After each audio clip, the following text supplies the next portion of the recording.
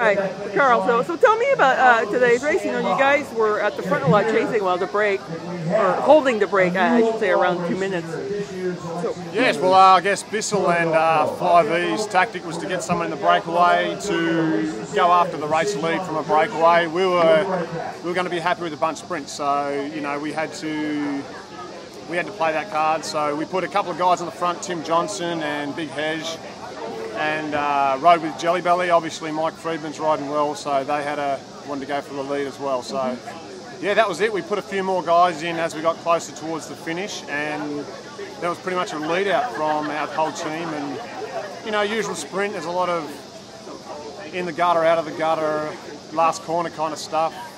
Candelario came through the last corner with Vayu, lead out, and I stepped off Vayu, tried to come around him and couldn't, and then Cantwell just got round us at the finish. So, you know, happy to get the bonus, happy to be in the jersey. So, yeah. Sort of chase like last year, isn't this how you did it last year? Deja vu, yeah. Deja vu, isn't it? Kind of, I got second last year, but, you know, 8 seconds, it's so tight, you know.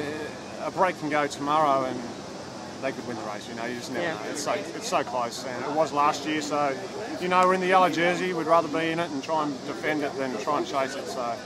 So what's the secret to this race and all the turns? Oh, there's no secret. I think we rode well as a team up the front, just all stayed together up the front, so stayed out of the trouble, and that's the name of the game. Same as tomorrow, you know. Yeah. You know, fingers crossed we can hold on to it again. So do you think having so much money on the line changes the racing? No. No? I mean, everyone's in this sport because they're competitive, because they love to win, because, you know. And so there's so much, you know, team rivalry and egos and all that, that you could have no money on the line and we'd still be racing the same. Still sprinting to the stop line. It definitely makes it better, makes it a better spectacle. And I mean, the crowd around Elk Grove today was a lot better than last year. So, you know, it's building its status, and which is great. It's a big community getting behind it. So for us, it's great, you know, and hopefully we can win it. All right. Thanks, Karl. Thanks, Karl. See you tomorrow. Yeah, I'll be here.